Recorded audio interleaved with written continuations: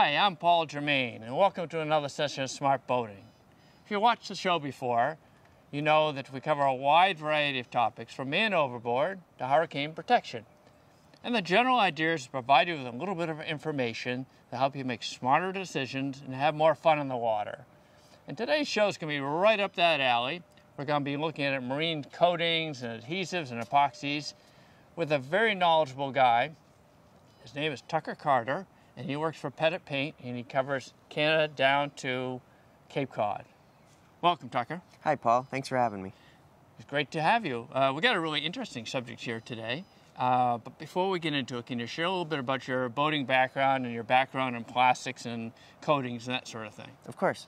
So I grew up on the water. I live up in Portland, Maine. My family runs a commercial business up there. I grew up boating from the age of 16 till now. I went to UMass Lowell for plastics engineering and found myself in the marine industry here working with you. Oh, wow. Okay. So you've got some nice background for this show. Yes. Yes. Great. Well, why don't we get right into it then? Sounds good. Okay. Well, Tucker, you know, this whole area of coatings, adhesives, and epoxies is broad.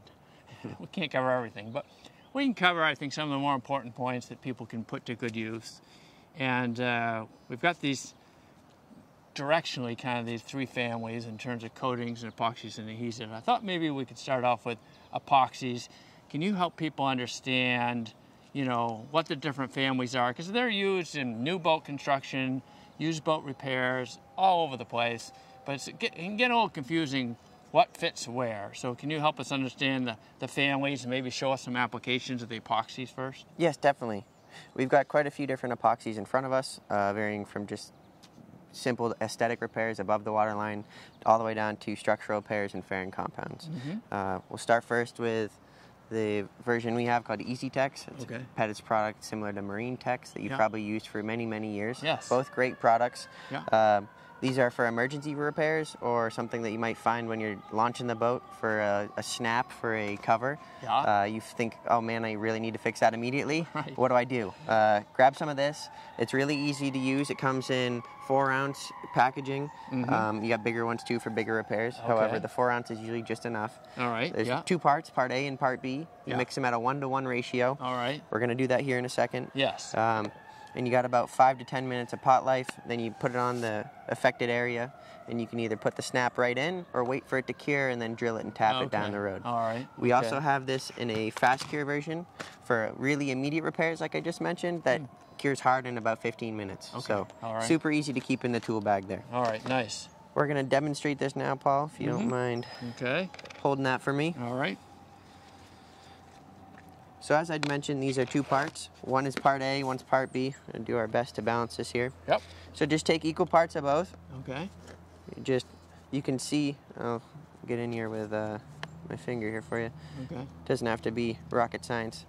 One's white, the other part is gray. So you're just going to put this on with a spatula. We'll get the other one going here. And it doesn't have to be doesn't have to be super precise, just in the general neighborhood. Equal parts. The reason I'm showing you this here and that they're different colors is once they're both gray, that's when you're ready to go. So you're just going to mix it up. It's a little bit easier than doing what you've traditionally had to do as far as like a golf ball to a dime size. We tried to simplify it for your guys' end use. All you do is just knead it back and forth on whatever your mixing tray is. And depending on the temperature, it's a little cold today, so it's a little bit firmer. However, you can see it's already pretty much mixed together. It's more of a grayish white now. There's nothing left over, and you're ready to apply it onto whatever piece you're going to go. It's pretty easy. And how long did you say the setup time was? So it's going to set up to a full cure within a few hours, but it'll be hard to the touch in about 30 minutes. About 30 minutes, about a half hour. So there, once you got it all mixed up, we'll take one of our shims here, just as an example. This is your affected area. You just clean the area with thinner or alcohol, whatever you have. Mix this up, slap it on. And then you can smooth it with either a scraper or a chisel like this, or a business card, and just get it flush as you need to. All right. That's all it is. A little overfill maybe, and then a little sanding at the end. Exactly. Sand it to perfection. Wow, that's nice. Very nice. So that's a very useful thing for people fixing things on their boat before launching it. Is there anything else in the epoxy family you want to talk to? Yes. Let me change gloves here real quick. Yeah. So another epoxy we have, I'll talk about it first, is our structural repair epoxy. Okay. This is Flex Epoxy. It's great for keel joints, anything below the waterline that requires long-term repair. So if you're doing, you've run up against the rocks, you chip something when you go to the sandbar each year. This is great for those small divots into the fiberglass that you're going to fix up, or anything above the waterline. If you're dealing with joists or something like that needs to remain flexible, but really provide a strong bond. All right. So this also pairs well with our Easy Fair. I just mentioned some below the waterline stuff like keel joints. Yes. Once you put this down, you're going to smooth it with either a scraper or a business card or a chisel, whatever you got. Yep. Let that cure, rough it up, and then you need to fair that so that way you can smooth the hull and match the lines you got. Right, okay. Easy Fair is our fairing compound. They're both 2-to-1 mixes with product. You can see some of these, the colors are different. They actually have tips on the end that meter the rate that you need to, so no worries about mixing and matching. Okay. They come with these mixing nozzles. Yeah. So if you've got little holes that you need to get into to the side for rub rails or something like that, you can shoot the epoxy right in. Nice. These guys are really great for any long-term repairs. If you have to do a rub rail, something like that, if you come into the dock too hot, really great products for that. Wow. We're going to shoot this one real quick just so you can see. Yeah. It's our Flex Epoxy product. Okay. Like I'd mentioned, I'm just going to squirt some out to show you the different colors. Hold it for you, or you got it? Yeah. All right. So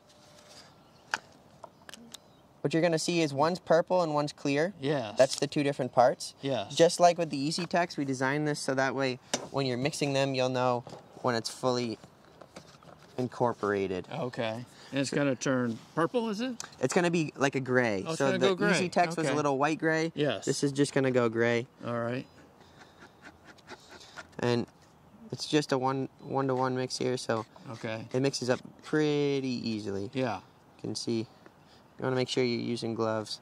I took mine off over here, but I'll do my best. So, all right.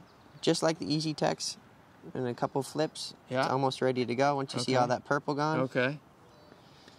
And then it smooths out really easy. What I will say is get this as close to your final level or finish as you want while you're doing it. Yep. Because epoxy, just like anything, is a pain in the butt to sand. Yeah. So get as close to your final film thickness as you want. So you can see here we smoothed that pretty easily in under a minute. It works great for skim coating stuff. You can actually fill it as well too. You can do about 2 or 3 inches thick. I've tried just to push the limits of it. Right. It's not going to shrink or crack when you get it that thick. Okay. It'll cure quicker. It might get a little warm, but we've designed these so that way they're VOC compliant and they don't shrink. So when they get exothermic, they'll release a lot of heat and pull back. This is going to keep that level that you put it at no matter what. Okay. All right. Wow, those are some neat tools. Now, adhesives is kind of a cousin. I think of adhesives as a cousin to epoxies. Yes. What's the latest in that these days that people might find useful when they're making repairs? Yeah, so we got quite a few adhesives available as well.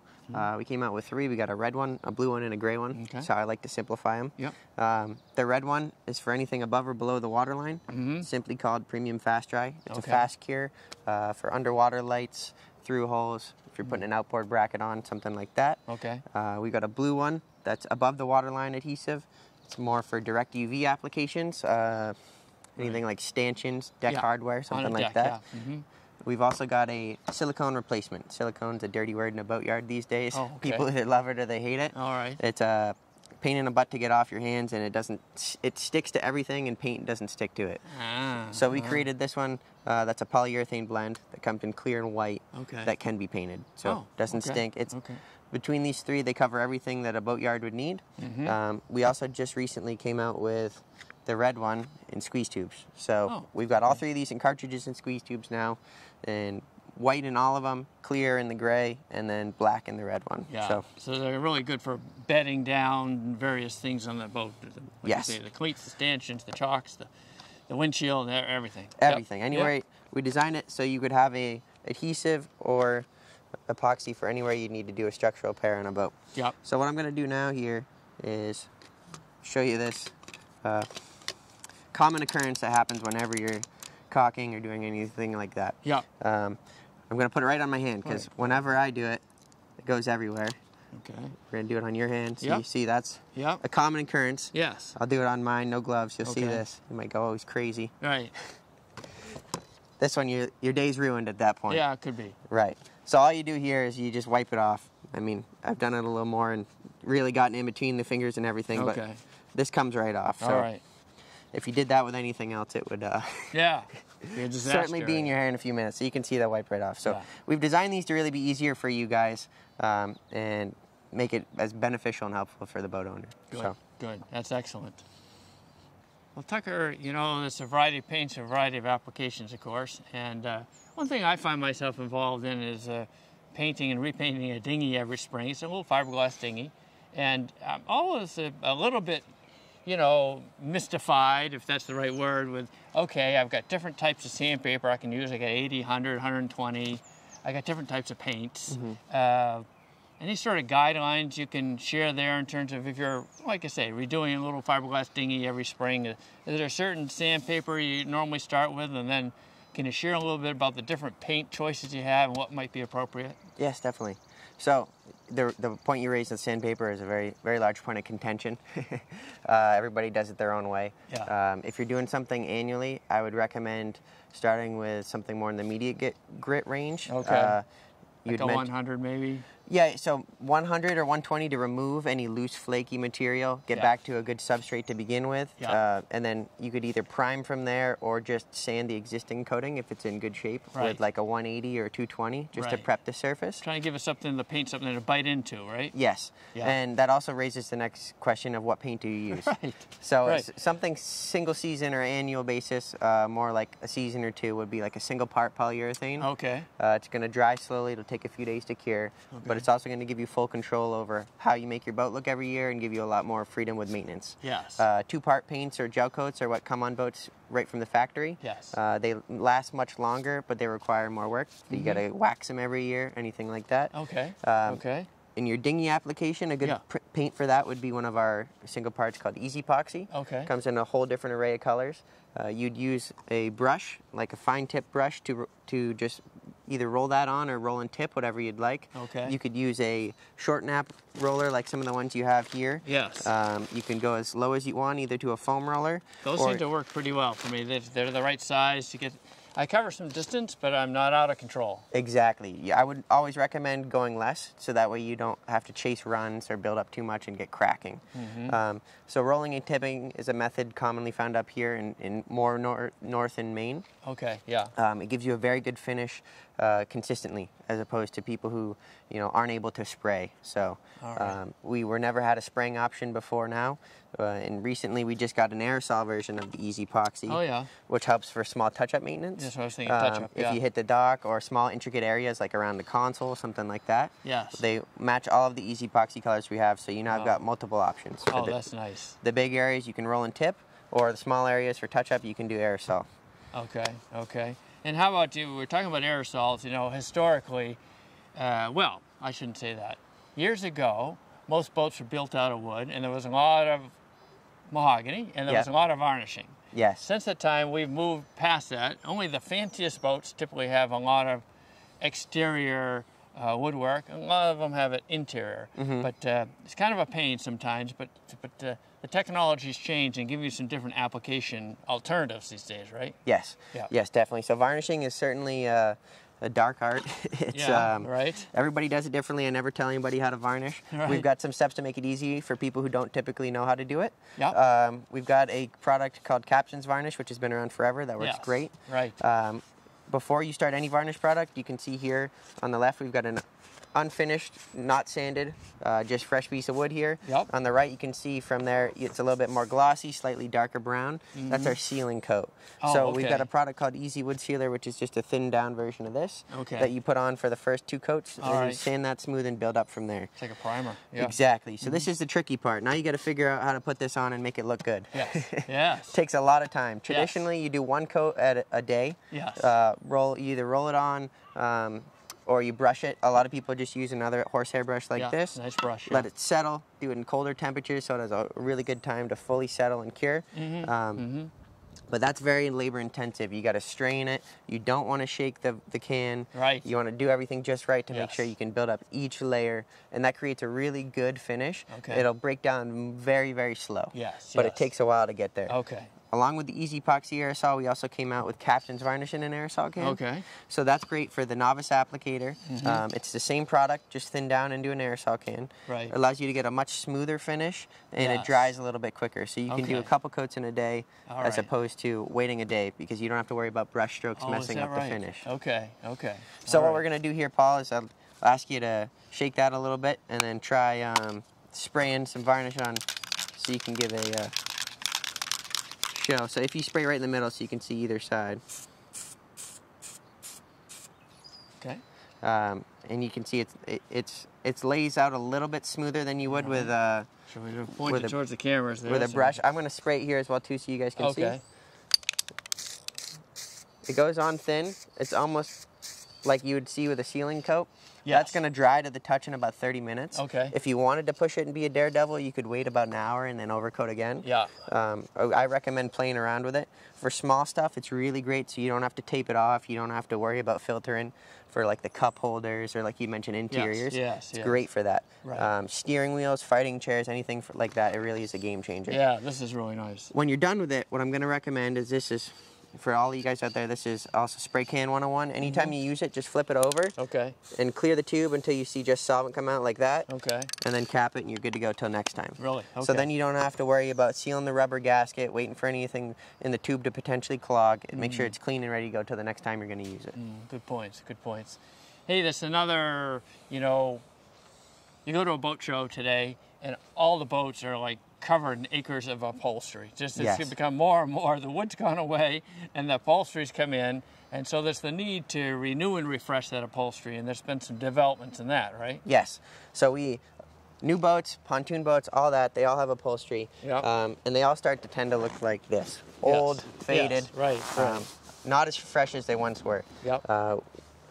There are some options out there that have been around for a while that kind of get you by, but it always looks like you painted something. Right.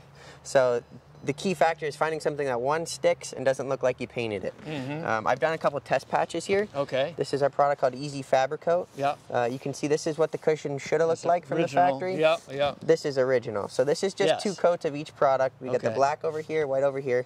What I'd ask you to do, Paul, is just really manhandle this thing. Bend it around and just... Yeah. So the difference between these products is it's actually going to stick. It's not going to come off. It's not going to flake.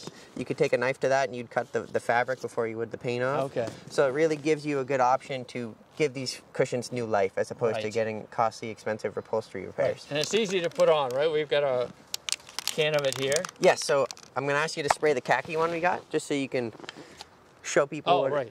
Yep. And I'm going to aim for the center here because we got a little breeze today. We get that. Can we show it to? Okay, so we got a brown coat here. Okay. Yep. So you can now change the color if you want to with these. So if you decide you don't like the white or you don't like the black, you can change whatever color you want. These are the cans. They all have little colors right here in the bottom. I see.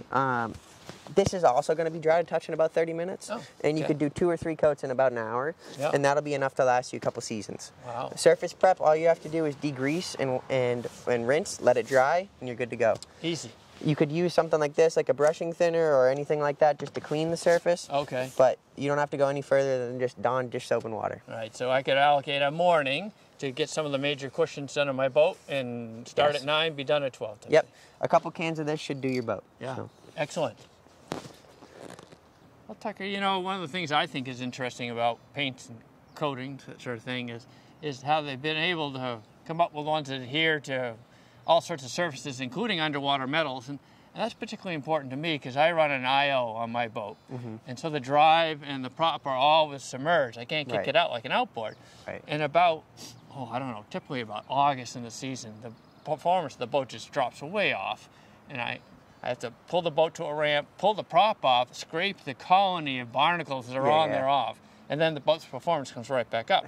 Now, they've got some new paint, and I've used one just last year, and it worked great. Can you tell people a little bit about what's going on there? Of course, yeah. So painting underwater metals is always a challenge. 1, to get it to stick. 2, to get it to perform. Yeah. It's a delicate balance of putting too much paint on the prop and creating it drag, like you ran into, and getting to make enough on there to make sure it performs. I got a demo prop here that we're going to use just to show you. A lot of IOs, like you'd mentioned. This is a Merc Cruiser IO, have either 3-blade or 4-blade props. Yeah. Typically, after about 10-15 years of service, they start to look like this. Yes. The enamel coating is worn off. Yes. From here, you want to make sure you cover that metal. If you don't, it's going to create some issues with galvanic corrosion. Right. That's what the anodes on the lower units and all that are there to help prevent. Yes. We've got a couple products like the gray one you're holding, which is just a zinc product. It's 93% zinc that basically act like an anode. Yes. So they're going to help protect the metal. I see. It's a foul release, so it doesn't stop growth. It inhibits it from attaching, just because it's so slippery. I see what you're saying. So as you move the boat, it'll slowly wear away and also wear off any types of barnacles that are trying to stick. Interesting. That also acts like a primer for some of our other new products you'd mentioned. Yeah. We've got one here that's completely copper-free, so it's safe to go over aluminum. Okay. The two different routes would be if you have a brand new outdrive and you still have the enamel coating on, you could rough it up and then paint with this directly. Right, right. If you've got bare metal, you want to put some type of metal primer on there to begin with. All right. So what I'm going to ask you to do is just spray this first coat, just to kind of demonstrate the second coat you do for the primer. Yeah. Ideally, you do 2 coats of the primer followed by 2 thin coats of the top coat. Okay, all right. Let's squirt it in there a little bit. And that would be perfect for just this side, then you'd have to flip it over and do each blade accordingly. Yeah. Probably take you about 5 to 10 minutes to do the whole thing. Let it sit for about an hour or 2 and then come back. Wait a day for this gray to kick off if you're going to overcoat it, just to make sure there's no solvent entrapped. Okay. And then from there, you can either brush on some of the copper-free bottom paints in the quartz, or you can spray. Personally, I prefer the spray just because it gets a smoother finish. Yes. But that would be the ideal method to prevent both hard and soft growth. Okay, great. That's a great development in the field. How about when we look on the broader boat picture around here, you need anti-fouling point. Right. You go in a marine store, there's like it's an alley full of them. The shelves are packed with them. Yeah. Are there some just broad general categories, and have there been any new developments that people should be aware of? Yes, definitely. So it's like walking into a candy store. You got to pick whatever brand you like at that time. I've simplified it a little bit. We've got water-based paints, solvent-based paints. Those are the 2 main categories. From there, they break down into hard and softer paints. Okay. The ones that we have that are water-based and softer ablatives are Hydrocoat. It's a traditional product. It's been around 25 years this year. Oh, okay. The biocide to kill barnacles, and that is copper. Yeah. Traditionally, copper has worked very well to stop just hard growth. Yes. So if you're just looking for hard growth in water-based, Hydrocoat would probably be a simple solution to go over whatever you have. Okay. The copper-free, which is what you'd mentioned you use. Yes. It's a little bit better for the environment. Also for aluminum hulls, there's no issue there. Right. That would be Hydrocoat Eco. So Eco kind of denominates any of our copper-frees. So there's no copper in the Eco products. They have 2 biocides to stop hard and soft growth. So that would help be a performance upgrade from there. Okay. There are a whole other like 12 ablatives in our line that I won't go further into. Stuff, you can investigate. The newest developments we have are in the solvent-based line. Oh, so they're triple biocides. So if anybody who goes from all the way south to north for snowbirding or something like that, it's a very aggressive bottom paint in both ablative, which wear away like a bar of soap. Yeah. Or hard paints for boats that stay in the water year-round to prevent the most amount of anti-fouling possible. Okay. So that is our Trinidad XSR and our Odyssey Triton. They both have the same biocide package in there that just changes depending on what you want to use your boat for. I see. If you haul out seasonally, I'd recommend an ablative of some sort, just so that way the coating stays open. Yeah. And if there's any paint on the boat when you put it in the spring, it'll wear away and expose more active biocide to work again. If you use a hard paint, generally you want your boat to only come out for a couple weeks at a time just to service it and put it back in. Right.